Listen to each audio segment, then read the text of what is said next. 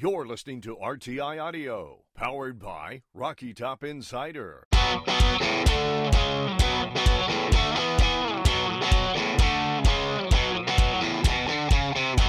This is Pancakes and Bacon with VFL, Kyler Kerbyson, and Reed Bacon.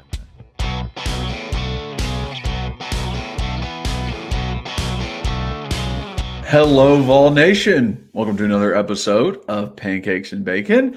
I'm your host, as always, Kyler Kerbyson, joined with Reed Bacon. Have another fantastic episode today. We are talking the NFL Combine, our guys that showed out over there, and everything that has to do with them and their draft stock and what they're looking like and what they did at the Combine to help them out. So we're talking through all that stuff. We're also talking BasketVols.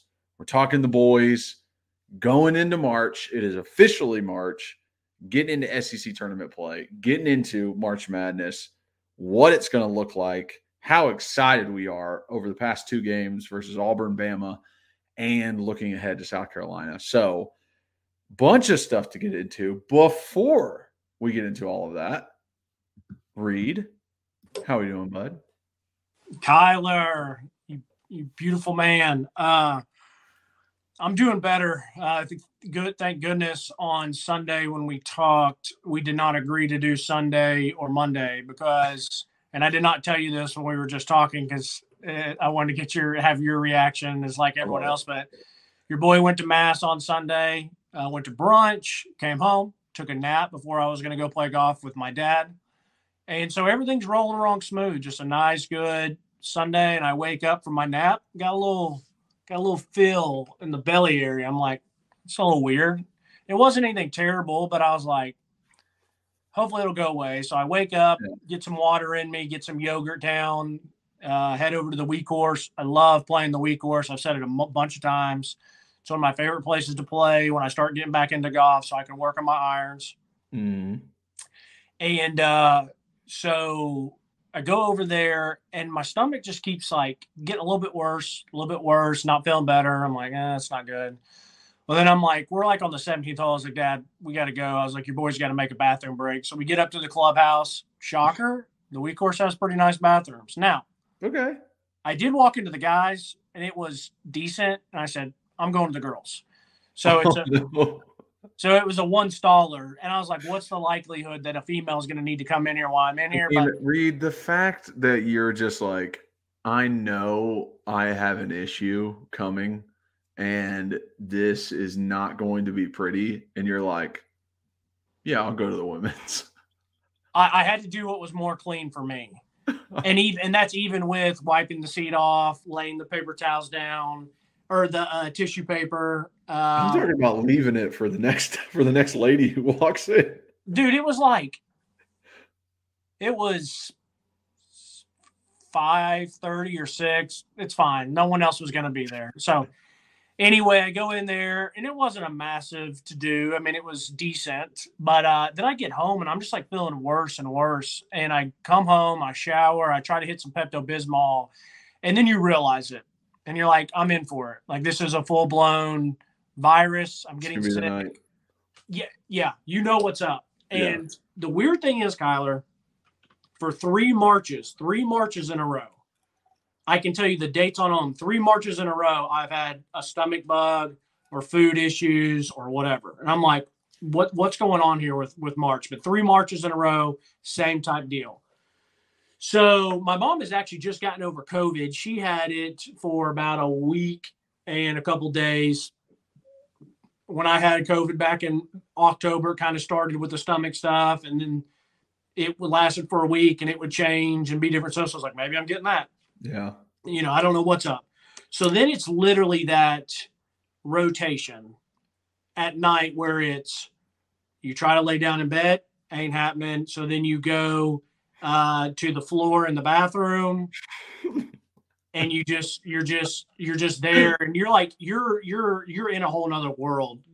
You know what I mean? Yeah, like you're out of it. Your brain is not in Knoxville, Tennessee. Like, it is not in the home. It's in a different place. You're in a wholly different. I know I'm in my bedroom. I know I'm in my bathroom, but it's like I'm gone. Yeah. And so you're just fighting the battle. Then you go to the toilet. And then, so it's just all night of this stuff. Thank goodness. I woke up the next day and was just really, really tired, really exhausted. Was able to sleep, took some time off work, felt decent enough later in the day to do some work, take Annie on a small short walk just to get out of the house. And I do feel a little bit better now. I don't know about you, but like, do you ever get, and I would love any comments from anybody, but do you ever get that like fog or cloudy or brain fog when you're sick?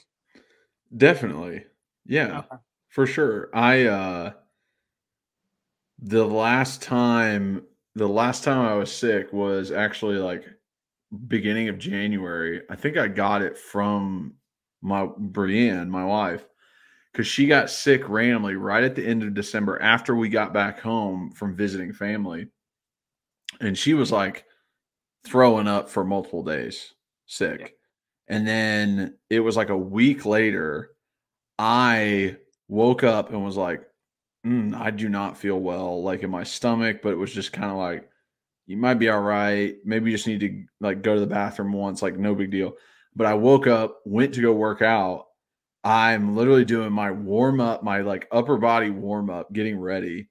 I drop down, do 20 push-ups, stand up, and immediately go, oh no, this is not good. And have to run to the bathroom in the gym and just projectile right in the toilet. It was Oh, wild. Like it hit me like, yes, I had the feeling, but I was like, you're going to be okay. Like you can push through this. And then I did like just a little bit of movement in those 20 push-ups. And it was like, no, you're not good. And I'm sitting over there like into the toilet. And then I'm like, okay, I am going home. I'm not doing like, and I think I threw up like maybe 2 more times that day. And I don't know what it was, but it just hit me. But for sure, that entire day, I couldn't think of anything. Like I was out yeah. down Are for you just in a bad headspace and you're just like laying around the house? yeah. That really is where it is. Cause like sometimes you start to think like, oh, maybe I can do something. And your brain just like does not compute. Like it No, does not get there. And it just fogs up. And then you're like, wait, what was I thinking about? it's super trippy too because like I've talked on here about like my mental health and stuff, and whenever I used to have like real bad anxiety, or even when I was going through my stage of depression, I felt like, and people who have mental health know that like sometimes you feel like you're in that cloud and in that fog. Mhm. You feel fine, like you're not sick, but your mental's bothering you. Yeah. So that kind of trips me out sometimes because I'm like, is this going to go away when I feel better? Or is this some Mhm. of my mental health? Mhm. So that doesn't help, but it's something I've never really talked to about other people. But like I've started talking to people, and I'm like, hey, when you feel sick, or you're like you're kind of out of it, right? And they're all like, yeah, oh for sure. So that makes me feel better. But I'll say this, like I first off, I'm a huge baby when I'm sick. Being sick sucks. Like it does. Yeah, it does. It stinks. There's every nothing about it is it's awful. Yeah, But I would rather have anything than stomach virus, or for stomach a virus, because I hate throwing up. I hate getting I do sick. too. I fight it. Like I fight it, Mm-mm. and that's probably not a good thing. And by the way, if I am ever going to do it, I'm not going in the toilet. I have to go to the bathtub because the toilet feels so gross to me. So I Oh, have, yeah, I get it. yeah, so I have to do it like in a bathtub and just clean it out that way. But that's the one thing I fight off. And so you're just like, and you just know you're in it. You're just like, bro, like, good thing time flies because I'm about to be in it for the next 24, 48 hours. But yeah, luckily I feel better. And it's just like, I feel like so many people I've talked to lately, whether it's work or personal or whatever, it's like everybody's just going through it right now, Yeah. I with different stuff. Now, obviously, it's a little bit more severe, but I remember when I first got COVID, I was literally teaching myself how to use Adobe. It was before the podcast started, and I was literally like watching YouTube video, like 3 hour long YouTube videos that were about how to use Photoshop, how to use video editor. And I have it pulled up on my computer and I'm doing it, watching a video, doing it, watching it. And I was doing that for like a couple of days. And then it was so weird. It got to like 1, 2 o'clock one afternoon. I'm like looking at the computer working on it, and all of a sudden I was just like started blinking a lot, and I was like, Yeah. I cannot pay attention. Like I Yeah. cannot concentrate. And that never happens to me. I'm very able to just be like, all right, here I go, and just lock in on something. And what do you know? I start getting shivers. I start sweating. It just hit me like a ton of bricks. But I remember that. I will always remember that because I was like, bro, I literally cannot look at this screen anymore. It's trippy, isn't it? It's so weird. Yeah, it is. So the first time I had COVID, I was living by myself. Logan had just moved out of my house. And so, like, me being by myself, secluded, was not ideal. No. Your boy was not handling it well mentally. But then when I got it this past time in October, I handled it much better. I just was really, really, really tired, really exhausted.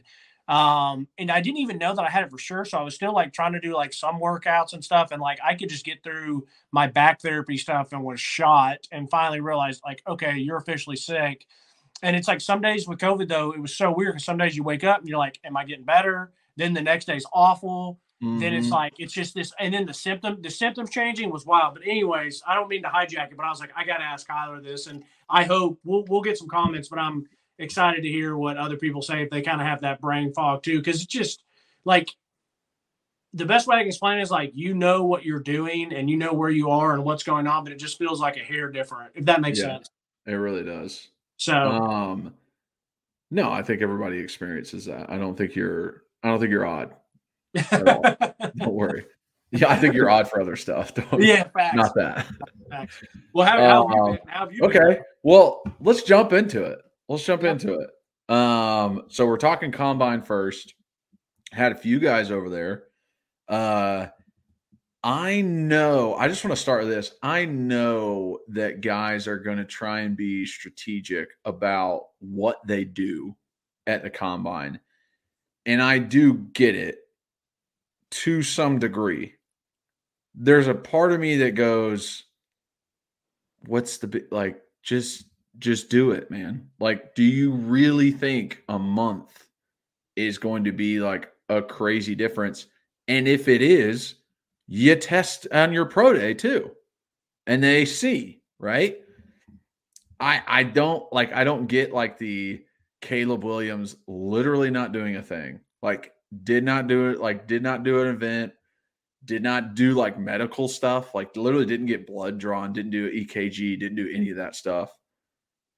It just seemed very like I'm better than this kind of. I don't know. Like, do you feel that vibe when you see guys who are just like, no, I'll just do it later in my pro day? I know people have talked about that because I've listened to some. This is the time of year where I'm cranking up more podcasts compared to just doing ours. And then I had one NFL, well, like 1.5 NFL ones I listened to. So I've listened to some good amounts and people breaking stuff down. It doesn't bother me personally. Life is the way of like, if you're really good and you can get away with not doing stuff, like Marvin Harrison Jr. didn't do anything. Mm-hmm. So that stuff doesn't bother me. Yeah, I don't. Do you like feel that like the person is legit just, hey, I don't want to do stuff right now? Or are they, hey, I don't need to do stuff? Well, the Caleb Williams thing, the people that I heard talking about were saying that he didn't want to go through and doing a bunch of stuff for teams that aren't going to have a chance at drafting him, and that he said he would do his medicals for them specifically if he goes on team meets or different invites or whatever. I can't remember, and this was a cool twist on it.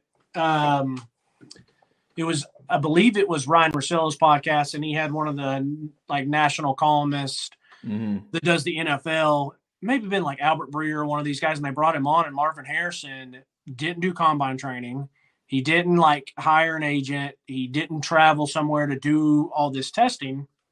And he said, it was basically around this whole vibe of I'm I'm not practicing for the Olympics. I'm not practicing for the combine. I want to stay. And Marvin Harrison saying, I'm staying at Ohio State and working out for football. And Albert Breer was telling this story, or it was Albert Breer, someone, a national columnist that does the NFL, and he was telling the story about how he went to a training camp one time, and it was the first round draft pick offensive lineman for the team that he was going to watch. And the guy, just like, speaking of yakking, couldn't make it through practice because he's over there yakking and coming in and out of shape and all this type stuff. And this is for not the stuff in August. This is stuff you're like, May, which is what you did. So this is right after the draft and the combine, the combine and the draft and stuff. And all these guys are working out for Olympic style stuff, for running different stuff. And so he was talking about Marvin Harrison's like, yo, I'm going to continue working out for football because that's what I'm going to do. So when I get drafted, I'll be ready to go in. So that was a unique take to it. I don't know how much of that is BS and he just didn't want to do stuff, and like I said, Marvin Harrison can do what he wants. He doesn't need an agent. He doesn't have to. True. And I'm with him. I think a lot of teams and a lot of people put a lot of weight in combine numbers, and I'm like, what are we doing here? Like, why is JJ McCarthy being talked about as like a top 3 quarterback right now? It's like, dude, I know he won a national, but like the guy's not doing. Michael Penix Jr., Jaden Daniels, Caleb Williams, like those, Sam Hartman, like those guys, like JJ McCarthy is a late first rounder, a second round quarterback, but it's like guy gets at the combine, does a couple things good, and it like their draft stock fluctuates day to day. That's why it's wild. That's why they don't play another snap of football, but their draft stock goes up or down. Yeah, that's why I had a little bit, I'm not on social media right now because of Lent, but I still will go to Rocky Top Insider's page and look at some stuff, specifically the articles that Ryan and Rick or Jack might do. And so, of course, I saw the clips of Joe Milton just launching it. And I'm shocker. Like, we all knew. Big surprise. Big surprise. The guy has a cannon. Like, no one's doubting that. But I just did a little bit of an eye roll because, like you said, let's just watch the tape. Let's meet with them, see different stuff. Now, I do think it can help people because did I think Jalen Wright was like, I knew he was fast. I thought he was, I thought he was low 4.4s, but go do a 4.38. That helps your stock too. It's true. The tweet that Rick put out talking about how he was the fastest at the combine over Devon Achane and Jahmyr Gibbs, who Achane had a great year with the Dolphins. Jahmyr Gibbs was the first one taken, I guess, or the second one taken behind Bijan Robinson. So it's like, that is cool. And I was listening to Chris Long's Greenlight podcast, and he had Mike Mayock on, which I love listening to Mike Mayock and getting his perspective as the old GM. Plus, he did the combine stuff. Yeah. And it was really cool. I actually was listening to it last night, and they were talking about all the GPS stuff, how these guys are wearing the GPS trackers to show the miles per hour, and they even are looking at those more than the actual 40. Yeah. And he was using an example about how Keenan Coleman, I think is his name, the big boy from Florida State, goes out and runs like a 4.6, doesn't look good in the 40, but then they do his GPS on the gauntlet drill where the receivers run, catch, drop. And he said, but he had the fastest time in that. And he goes, let's go back last year. A guy that everyone knows now, Puka Nacua, did not run a great 40, but he had the fastest time in the gauntlet. And so there's like different ways to transition it into as much football stuff as you can. So I think that stuff is fascinating. To tie it all in, before we talk about the UT guys specifically, though, to tie it all in, it doesn't bother me if guys do it and don't do it. I could really, care less. It would be different probably if I was a GM or in that spot. I may have an opinion one way or the other. But yeah, heck, they may start putting in drills that are more of what you would want to see. If I'm a GM, if I'm an NFL scout, if I'm a whatever, I want to see the miles per hour and the agility of the guy running the gauntlet than I do his 40. Absolutely. A wide receiver, a running back, a DB especially, none of you are ever running out of that stance ever. You're never putting your hand on the ground and running. Like, what is that? right? It's testing your explosiveness, like getting out of there, and then like your top end speed. I get, but like I get your explosive tests in your vert and in your broad. I don't need to know your 10-yard split for explosion. I'd rather you line up in your wide receiver stance and see how fast you can get to 50 yards downfield in a streak. Sure. Right? Yeah. Like make it position specific. Why in the hell are offensive linemen running 40 yards downfield? And who cares how fast they can run 40 yards?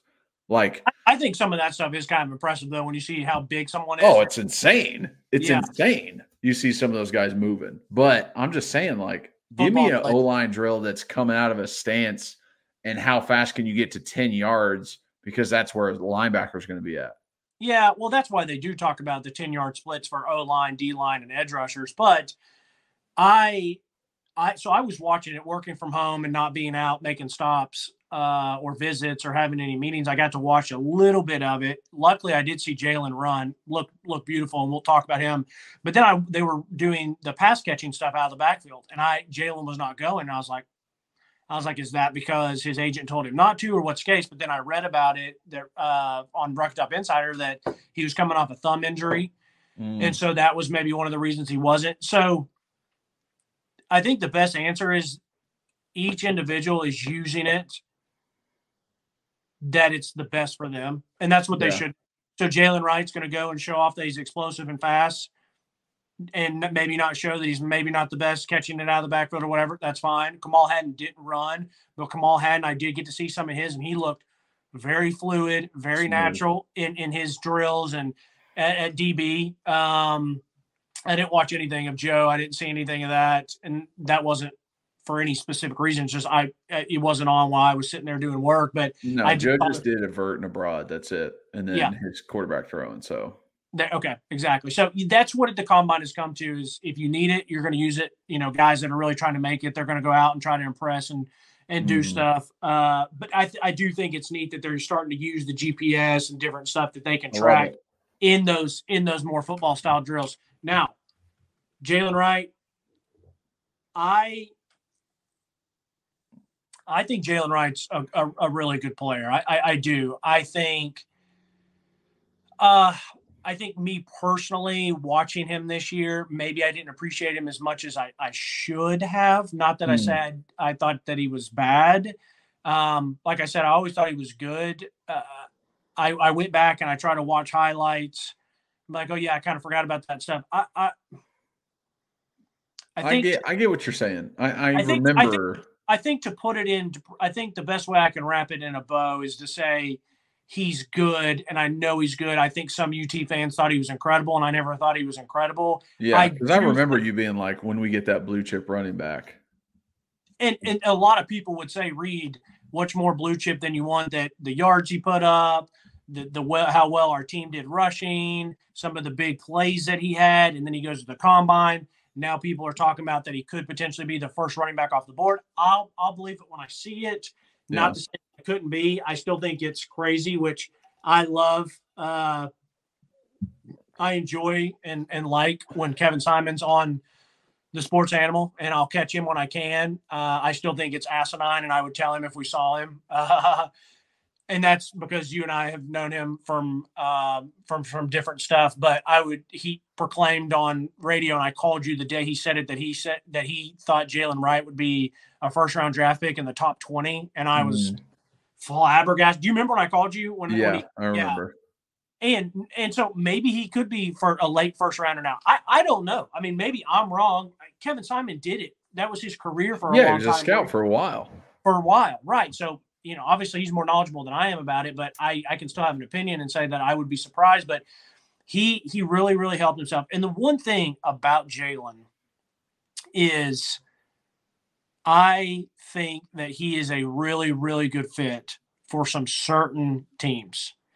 That one, how UT used him, and give him a lot of credit that he did a lot of personal stuff where he'd make one guy miss in the backfield or whatever. I think the run scheme that we had, I thought our offensive line actually did pretty darn well for him, but it was get at that handoff, that one step cut and take off, and he runs that well. So I could see him going somewhere that uses him well like that, Mm-hmm. and he could be a very good, meaning he's going to go, he's going to have a couple really good games in the NFL, be around for a couple years, and then kind of phase out. And that's not knocking him. That's just, you have to be basically a Hall of Fame or All-Pro running back to last.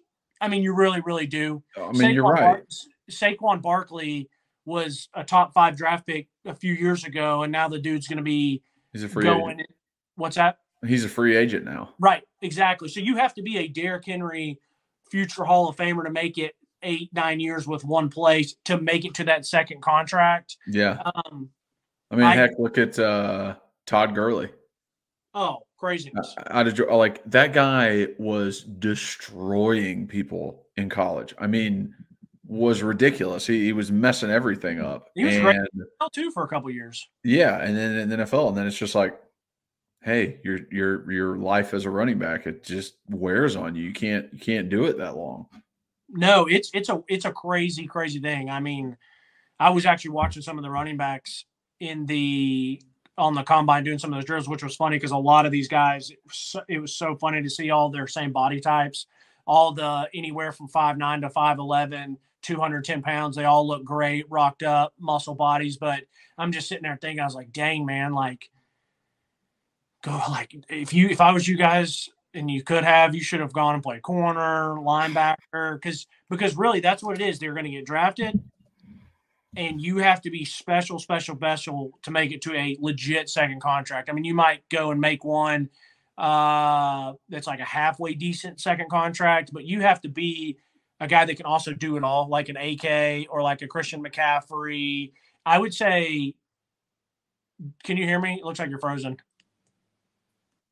Yep. I would say Derrick Henry is one of one, meaning that Derrick Henry's not very good out of the backfield. He's just not. He's not a good pass catcher. It's not his thing. He does decently well when we hit him up with some screens, but he's one of one that is like a true hand the ball off and can be special. All the other guys that need to make it around the league for a while, you better be able to do it all. I don't know if Jalen will be able to do it all, but he'll be good for a first little bit, especially if he goes into one of those places that it's a quick hitter, hand it, one cut, and go. Because you can't teach speed. And the other thing that kid has, which I've always really, really respected, is we've always said he runs super, super hard. Mm-hmm. And he makes at least one or two guys miss a tackle almost every play. Any big play he has, there's one or two guys flying off of him. Yeah, and he doesn't have to change his pace, really. It's impressive. So he's good. I thought Tennessee fans, in my opinion, some thought that he was like blue chip, mm-hmm. and maybe my vision of the blue chip is literally I can do it all. Yeah, I think Jalen really, I mean, running at 4.38 very much helped him. I think that showed his speed, even though he had long runs this year. That showed off his football speed. And then, I mean, just the overall growth in Jalen Wright since his first playing snaps at Tennessee to his last is great. Like, he did a very good job growing into the running back he is now.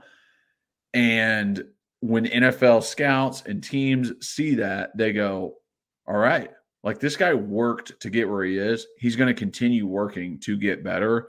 And we want those kind of guys in our building. So I love this for Jalen. I was very excited to see that he ran that fast because I want him to succeed, right? I want him to have success. And it did very much feel like Jalen is going to be considered a middle of the pack kind of running back. Tennessee wasn't in the playoffs. Tennessee wasn't in the SEC championship. Tennessee wasn't necessarily one of the powerhouse teams that everybody was talking about. So it was like, even though we had good rushing numbers, sometimes if you're not as good of a team, they're not really, your name's not at the top. You run a 4.38, that puts your name up there. They can't ignore you anymore.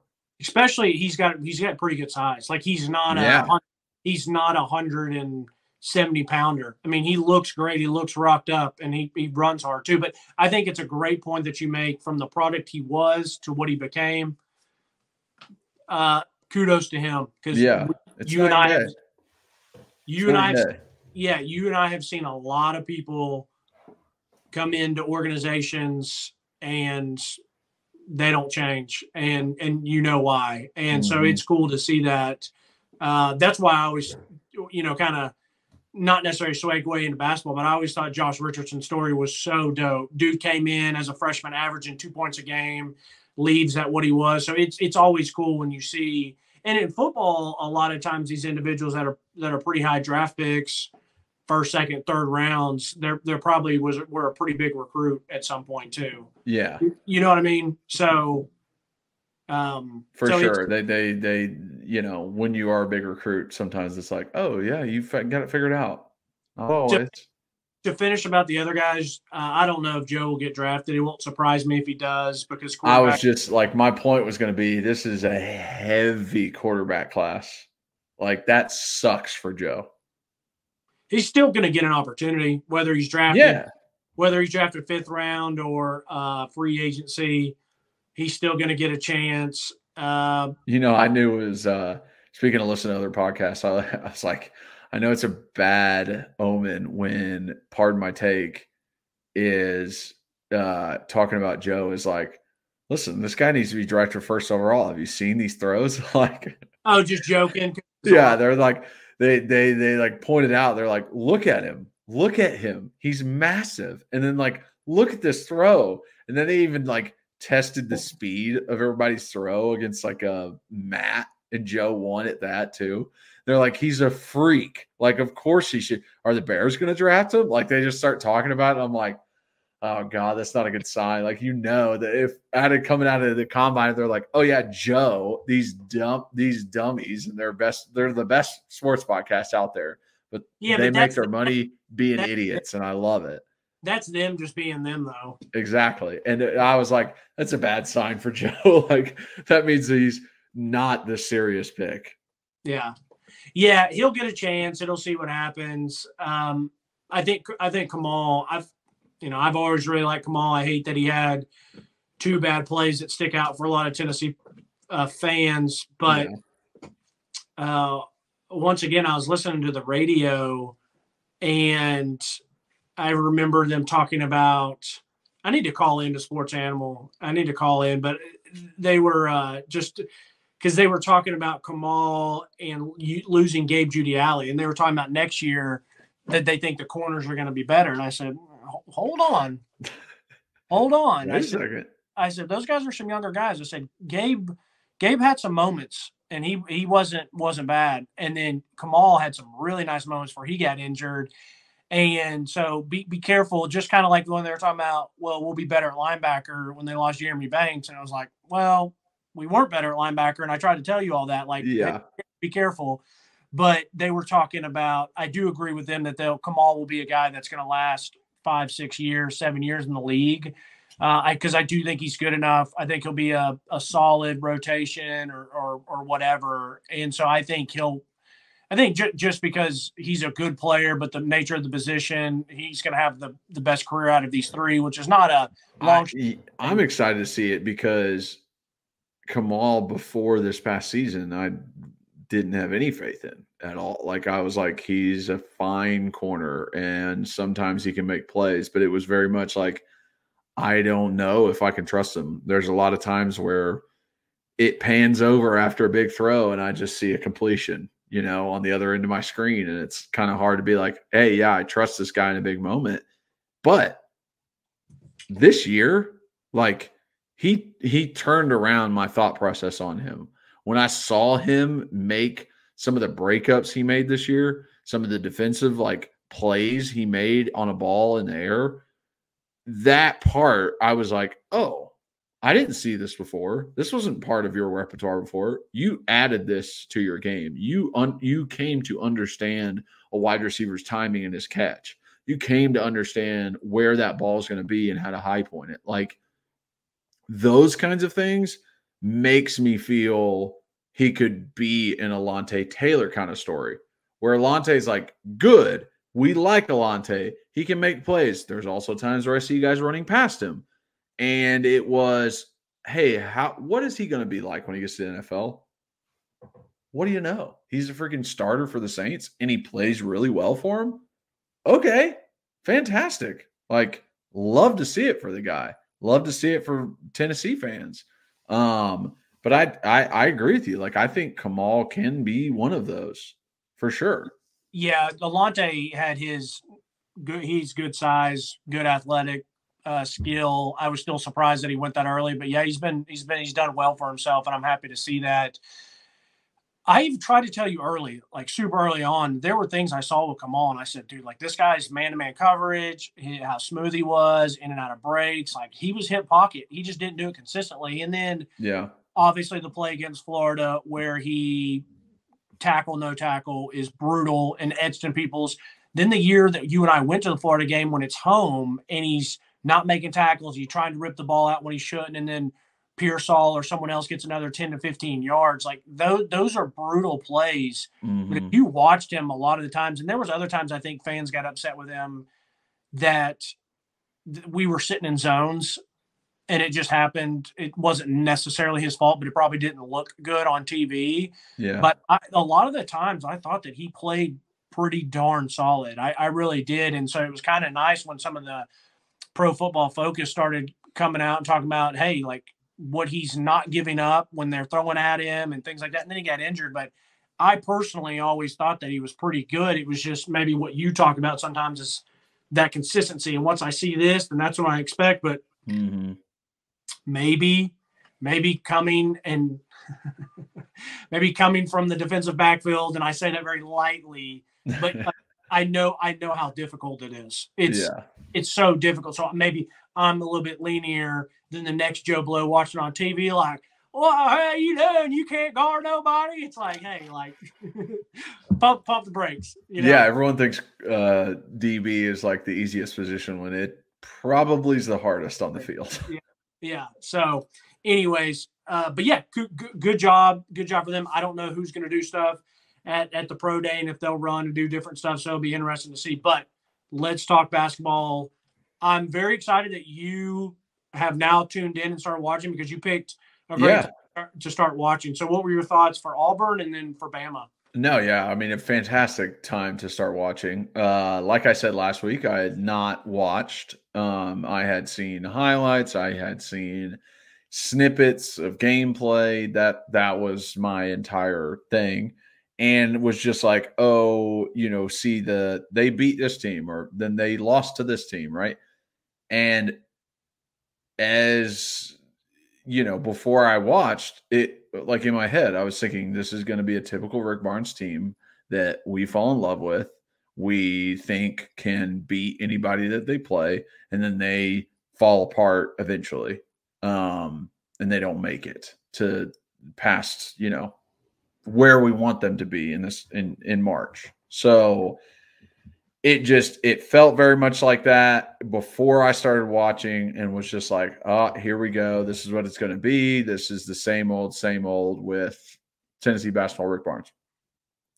I watched this Auburn game versus our former coach, and that's when I really started to get into Tennessee basketball was with Bruce, and I don't care. I still like to kind of root for him at Auburn, and watching him and the way he coaches, and like it reminds me of those teams, right? Like seeing all of that. Go ahead. I just want to say real quickly, yeah, Bruce will always be my basketball coach as well, strictly just for our age. Yeah. For our age. Yeah. The last thing I'll say, and then I'll let you go back, watching Bruce and some of the stuff that he called offensively and some of the stuff, how the easy baskets he gets for his players. Yeah. Compared to ours, I'm like, if you're watching this game, this is what tells you Bruce is such a better coach than Rick on the floor on game day. We don't have to talk about building a program or whatever, because Rick is a Hall of Fame coach. He is a very good basketball coach. Yes. But you watch Bruce and it's like, yeah, I'm talking 3 times in that game in the second half. I'm like, he gets his guys wide open layups, wide open shots. I'm like, dang it, dude, that's why he's so good. Anyways, continue. Yeah, I'm totally with you. That's how I see it. So having a game like that where we have a star at Tennessee who absolutely takes over the game and pushes through good coaching, right? Pushes through a pretty well coached Auburn team, pretty put together Auburn team. That doesn't seem like it's happened at Tennessee, right? Like we've had good players, but we've never had a dude, a Himothy. You know what I mean? We have not had that kind of guy. And Dalton should just be like, listen, I got this. And just absolutely do whatever he wanted, make every shot. I think like 25 of his points are in the fourth quarter. He, outscored Auburn by himself in the last 12 minutes. He just absolutely went wild, and it was such a cool experience to be like, holy shit, we have a guy like this on our team who can do this. Very shocking. And it set up the Alabama game. It set up what I was expecting and what I wanted to see in the Alabama game. Also, shout out Ziegler, 17 points in that Auburn game, didn't miss a three. I mean, the guy makes plays. He is our number two. Like, I know we were talking about that before, is like, kind of how these guys stack up. Like, he's number two. I would almost say that Adu has played himself into the number three player on our team because he is a consistent 12 points, 8 rebounds, and now plays his butt off. So we go. Do you want to talk about the Auburn game before we talk Bama? I'll just ask you this real quick. Did you think we were going to beat Bama? We talked beforehand, and you said, I think we'll lose to Bama. And I did kind of have the same feeling of, damn it, we just won a big game, and now we're going away. Now we're going on the road. And it just feels like here's the Tennessee we know, right? We beat Memphis team and then lose to Vandy the next day. Like, it's like that's the Tennessee basketball I've experienced in my lifetime. And in that like beginning of the second half and end of the first half, and they started like getting on a run, and then they took over, and then they had the lead. I was like, here we go again. This is gonna be it. This is a typical Tennessee basketball team. But let me jump in. That's what go ahead. This is a topic for another time. I know I've brought this up when in football. I don't want to say this is another typical Tennessee basketball. I think that's just how we feel as fans. But I truly feel like if you went and talked to 25 other schools, they're going to say that's a typical Wisconsin team, or this is a typical Memphis team, or this. Like we all feel that. We whether it's basketball, football, whatever the case may be, except for Alabama football under Nick Saban. Now they're not a typical Alabama team. Right. But I'm just saying they were the only ones. Yeah. They didn't really deal with those type of, when you're winning 6 national championships. But I thought Tennessee was going to lose. Not an indictment to them, but only for the fact of college basketball as a whole this year. It's been wild. And how difficult it has been to win on the road. So this was not about Tennessee. This was not about Alabama. It was about one team coming off a big win, going on the road against another good team in a hostile environment. We murdered them at home. It was the first game I went to this year, and we absolutely routed them. So it's all of those things that are building up that I took Tennessee catching the 4.5 because I thought it was too many points. But I just said, hey, and if we lose, Reed, it's okay. And I truly felt that way. Like, I was not going to be pumped if I watched and see the Bama fans cheer and storm the court, which they practiced and I didn't get to. Did you see those videos? I did see those videos. I know they were testing their protocols, but Yeah, exactly. That was funny. That was the only reason I picked that. That was the only reason. Not an indictment on Rick Barnes or this team. It was just you could see the writing on the wall. Because I think even if they lost that game, they're still probably staying at a 2 seed. Right. So ultimately, it doesn't matter. But to talk about the Auburn game first, and we talked about it on the last pod about, for me in my lifetime, DK Dalton X, the best at least offensive player, probably player, and that is not taking anything from Grant, because you talked about, I would correct you and you were like, hey, he's that dude, he's Himothy. Grant Williams was Himothy. Grant Williams was a dude too. So he did what he wanted. Right. So don't knock him just because it looks different. But Grant was a 2-time SEC basketball player of the year. That's special. It just looks different. It looks different. Yeah. And I was talking to it was actually on Saturday. Do you remember Cameron, the guy I was telling you about that was the police officer who listens to us? Mm-hmm. And so I got to meet him actually this weekend. His wife, or his future wife, and his mother-in-law, they had a wedding or bridal shower, and Megan and her mom was there, and I had dropped off some tables. So I was going on Saturday to help pick him up. Long story short, I ran into him, got to meet him and Lindsay and Ginger and Ginger's husband and stuff. And so it was great talking to them. But he asked me, he's like, do you think we win? And I was like, no, I don't. And he's like, no, I don't either. But he reminded me, we were standing there talking about Dalton Connect, and I was like, we just haven't had that lottery pick, future NBA baller stud since I've been. And he was like, well, Tobias was, and I was like, oh yeah. Supposed to be, yeah. Well, he was right. Cameron was like, Tobias was I think a lottery pick. And I was like, yeah, I think you're probably right. Cause I guess lottery pick is top 10, maybe. I think so.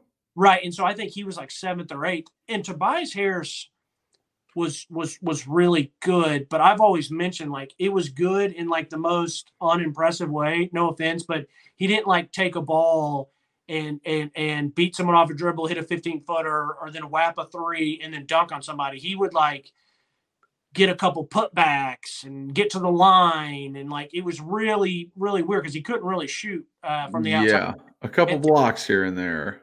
Yeah, so he was good, but we've heard 5-star, and we've heard of Triple J. We've heard of Scotty Hobson, Bobby, or Scotty Hobson, Triple J, Kenny Chandler, and then who was Robert Hubbs. And so I have been waiting for that Kentucky, Duke, UCLA, North Carolina 5-star that comes in. He's here 1 year. It looks different. And I just haven't had that. And that's, like I said, not taken away from Chris Lofton, from Grant Williams, from all the different greats that we've had in my lifetime. And so it was funny that Cameron mentioned Tobias Harris. I was like, yeah, Tobias Harris was a lottery pick, but he wasn't a lottery pick for me, in my mind, meaning they drafted him because he had really good potential. The dude was like 18 years old. Yeah. But when I watch Dalton and I see what he does in that Auburn game, I'll remember that Auburn game forever. And there were 2 times or 3 times in that game, I'm sitting there watching with my dad, and I literally just go like this, or I just like do that face in my dad, like, did you see this? Are you seeing this right now? Yeah, it's when he hit the really, really deep 3, Chris Lofton 3, and he whacked it. Yep. Then when he did the drive to the left off balance kind of side 15-footer, I'm like, and I literally was like, no way. And he whaps it, and I'm like, and then when he's out at top and they have the mismatch and he blows right by Buddy and Gams, and that's it. You saw it at all 3 levels. A deep 3 that was very clutch and important. Mid-range. A dang Kobe Bryant / Tracy McGrady / whatever really good NBA player you want to say that can beat someone off the dribble, hit a 15-footer, and then he drives in and Gams, and it was effortless. I was like, that's what I'm talking about. Yeah. Now, I love big man play. I get fired up. Matter of fact, the only time I really jumped up out of my seat for the Texas A&M game is when they gave it down low to Adu, and he had like a little shimmy and lay, and I'm like, go to work, kid. Same thing. The time I jumped out of my seat for the Bama game at the end is when my Shaq got that steal, got into Adu, and Adu went up freaking strong as shit. I was like, and put it in and got fouled so hard. I was like, get up, come on, Adu. Like, that's what I'm talking about. I love the big man play. I love when someone plays down low and can look super good with a move, but then I also love that gritty. So, like, that's why my favorite basketball player of all time, Zach Randolph, for the Memphis Grizzlies. Like, that's so when Tobey does something, when Jonas do something, it literally, like, it gets me juiced as if a corner just came up and made a sick tackle. So, yeah, that's what really gets me going. But I'm watching that, and I was at Litton's the next day. And there's a gentleman there who is the season ticket holder right next to the Dushels. So Tyler, he's been on here. His in-laws are the Dushels. They're the tickets that I get to go and sit. They have great seats. Well, I've got to know the guy next to him because I've gone. And this guy is super, super nice guy. He's probably in his 70s, and he's season ticket holder. He's like, and I saw him at Litton's the next day, and we just started up a conversation. He's like, that's the best performance I've seen in my 35 or 40 years of watching basketball over at TBA, like the best single person performance. And I'm like, that's pretty impressive, in watching that long of basketball. And so, it's just neat. It's neat. I mean, find me a game that another Tennessee player scored 39. Right. Like, that doesn't happen a lot in college basketball in general. And then I don't remember that ever happening. Like you said, Grant Williams was a fantastic player, 2-time SEC player of the year. He was also a two-way guy where Dalton necessarily isn't. He is more of an offensive-minded guy like Luka, in the NBA. And that stuff is exciting. That's just what I had to like. That is way more exciting than some of the defensive, like maybe a steal here, maybe a box out here, whatever.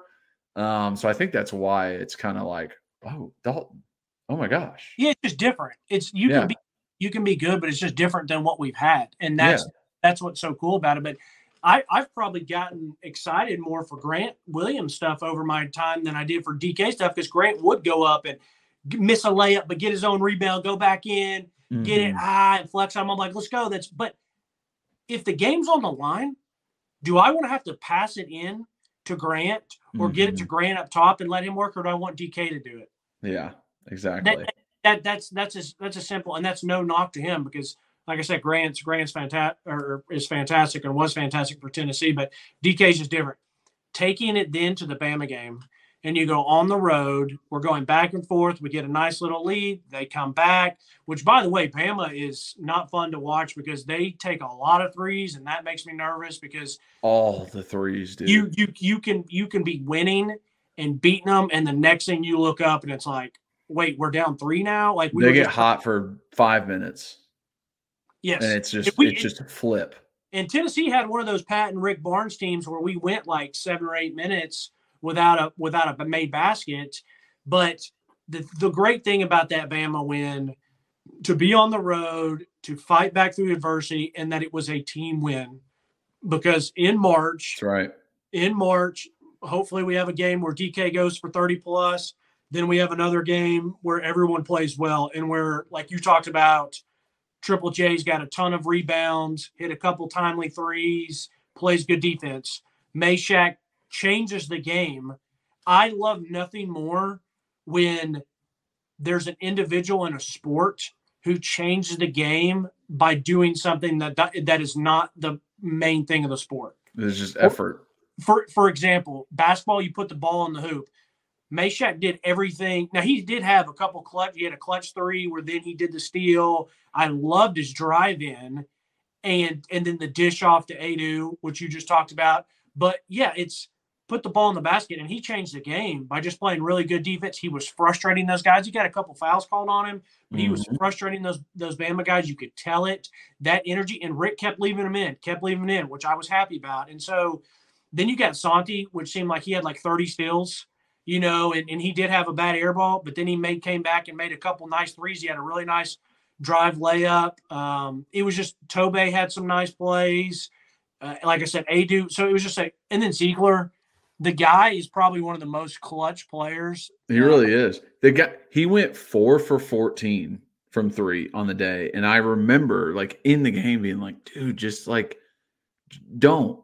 Just like give it. There's more time on the shot clock. Let's try and set up something. I understand you want to get into a rhythm. I get it. But like, don't do this with Bama shooting threes on the other end like crazy, and they can flip it on us really quick. And then it comes down to the last few minutes, and he bangs a 3. I mean, absolutely just bangs a 3 in their face. He makes both free throws in their face.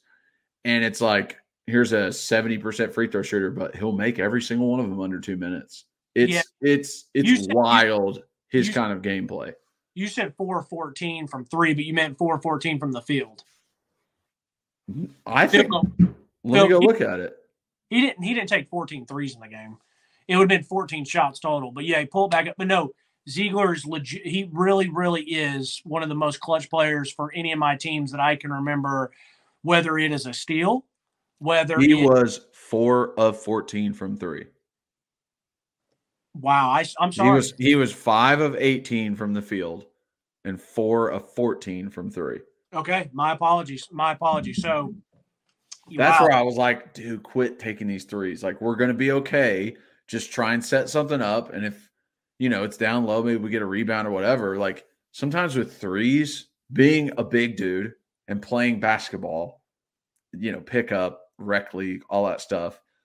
It's like guys take threes, and I have no idea where that ball is going to go. I'm trying to rebound. I'm like, bro, that could hit anywhere on this rim and bounce 15 feet away from me. Yeah. It's just wild. I always feel like when I watch basketball, yes, you want the 3. Yes, you want the more points. It is also so difficult to get an offensive rebound with threes. Oh, it's brutal. It's brutal. Those are so frustrating. But like I was saying, his clutch gene, like you've already mentioned, at the free throw line, at threes, at, like I said, a timely steal.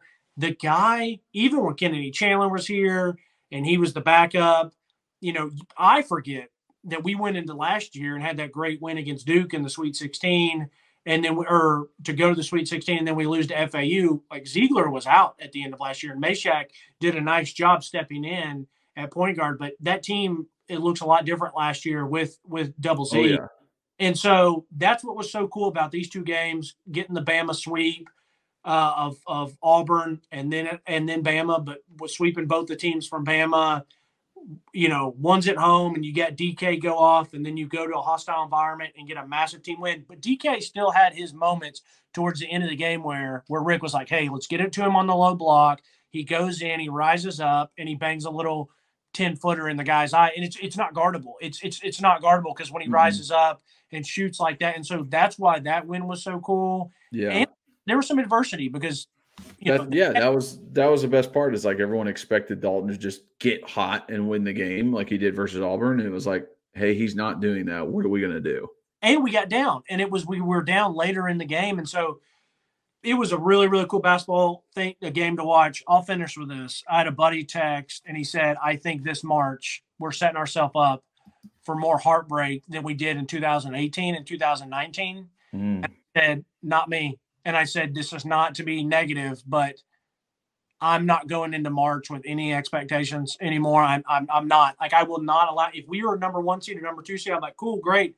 And then I'm going to go watch the game. If we win, I'll be super happy. If we lose, I'll be super bummed. But I'm not going into it like I did in 2018, 2019, like, hey, this is our opportunity. This is our chance to make a deep run. I don't want to think that, because that is just setting myself up personally for heartache. I'm going to be bummed if we don't make the Elite Eight.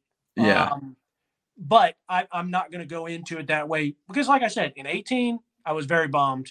19, I was very bummed. And then even when we won the SEC championship in 2001, I guess in 2021, and then we went and we lose to that Michigan team. I guess that was 2 years ago, or 3 years ago, whatever it was. Like, I was still really bummed then. And so this year, let's just see what happens. I'm not going to say because we have DK, we should go farther. I'm not doing it. I think you're good saying that. I mean, we have losses on the year, right? We're about to play the South Carolina team that we lost to before, and you know, if there ever was a year that there's not a you know, bona fide best team, it's this year. Anybody can lose. Anybody can lose. We've had a couple 16 seeds beat 1 seeds recently. This is the craziest year. In my eyes, I'm like, hell yeah, 1 seed could lose. The other years it was shocking. This year, I'm like, I don't know if they deserve a 1. Like, well, they've lost 2. They've lost bad games. So yeah, I'm not getting my hopes up either. I don't want that hurt. Now, when they're in a Sweet 16, am I going to be rooting my ass off? And then am I going to be pissed for 3 days, 4 days if they lose that game? Yes, because I'm a fan. There's nothing I can do about that. Right. But I'm gonna try and help my heart a little bit. I'm with you. Yeah. It is what it is. Now, I will say this: if we make it to the Elite Eight, everything after that is gravy for me. Yeah, I agree. So if we make it to the Elite Eight, I'm going to be ecstatic, and then I'll be bummed when we lose. But I'll look back on it and be like, hey, you know what? At least we made it to the Elite Eight. It's all right. That's right. It's another level. So, anyways, great chat with you. I love being back on here. I know this time of year isn't our forte like maybe football is, but I still enjoy being back. I need this, so it was good. Yeah, it's a little therapeutic too. See you, brother. Talk to you soon. All right, man. See ya. Okay, thank you guys so much for watching and listening. If you are watching, please like and subscribe and hit that notification bell and leave a comment. Absolutely love the comments. If you're just listening, rate and review, download, re-download, follow us on all those listening platforms you might be using. Also follow us on social media at Pancakes and Bacon for our main account on Twitter, at Pancakes and Bacon _RTI on Instagram. You can find Reed at rbacon26 on Twitter. And then for myself, it's just at Kyler Kerbyson on all social media. So check me out there. But yeah, again, thank you guys so much. You're great fans. You're the reason this keeps going. So please keep up the support.